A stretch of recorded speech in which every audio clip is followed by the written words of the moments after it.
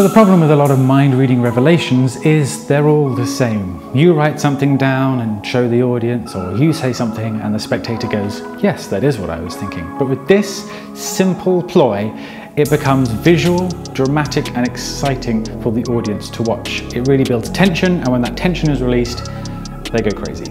My name's Alexander Marsh and this is Silence. In this download, I'm going to teach you my original sixth sense ploy. It's a way on stage, in parlour and even close up to reveal a piece of information visually. I'll be teaching you how to use this ploy for mind reading, for predictions, for mind control, even close up. I'll be sharing things that I've never shared anywhere else before. The sixth sense ploy is a technique, a revelation that some of the top names in the business have been using. I've used it in theatres from 100 people to 1,000 people when I've toured over the UK, Canada and the United States of America. I'm going to teach you the initial concept of the sixth sense ploy, a powerful and visual way to reveal what someone is thinking. And then I'm going to teach you how you can use it to make impossible predictions.